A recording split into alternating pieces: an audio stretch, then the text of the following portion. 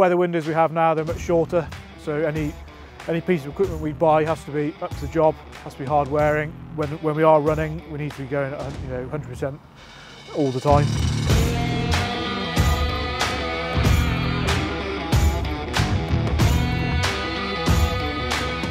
So I'm James, farm manager at Cannington Enterprises, large farm based in Somerset, southwest of England. We farm around about 5,500 acres, a large chunk of that being maize to go in the RAD plant.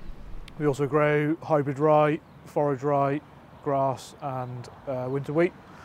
And we run a fleet of John Deeres and a couple of Fendt and a Crane forager. So I think we've had NC tankers for about 18 months now. We bought 4 from Hunt Forest Group, all air brakes, they've all got loading arms with turbo fills on, all got central greasing points, so yeah, they're pretty well up there spec-wise. So we needed to be able to fill up out of the yard where we've got pods, so it had to have an arm, and obviously turbo fill makes it quicker.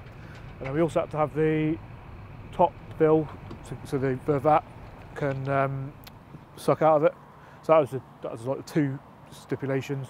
Large pump, which has got a large pump on it for speed of filling, and they've got 2 outlets on the rear for putting the pipes on, which we don't use it often, but we needed to be able to do it because one lagoon we have got, you need to put a pipe on. So yeah, we went hydraulic for safety because PTO guards are always breaking and they're just so dangerous, aren't they? It's just I guess it's the new modern way of doing things, and it's the safest way. Come up to the pod, put your arm down, turn the pump on, the hydraulic pump on, and yeah, don't have to get out. Comes up on the sight glass, how much is in there, and then you drive to the field with a vat, puts his arm out, sucks it out, and yeah, that's basically how we do it. You don't get covered in slurry, and it's just cleaner. So they're all lorry axle type setups. They're all, they'll take the beating they get on the road. We have big brakes, which we service in house every 6 weeks. Never had a problem with them, to be honest with you. So I think the limiting factor in this country is gross train weight. So we're limited to, I think it's 32.5 tonne or 31.5 tonne, and that's kind of why we've gone for this size, because it fits in with that. Any bigger, and we're pushing the limits of the law really.